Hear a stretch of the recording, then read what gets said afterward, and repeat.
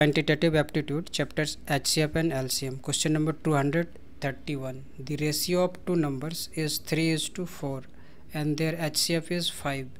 So their LCM is which one? So first of all, we let the two numbers be.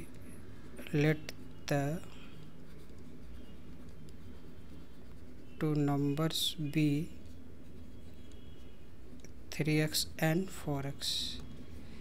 And according to the question given that HCF is equal to 5 and the HCF of 3x and 4x is equal to x, so x equal to 5.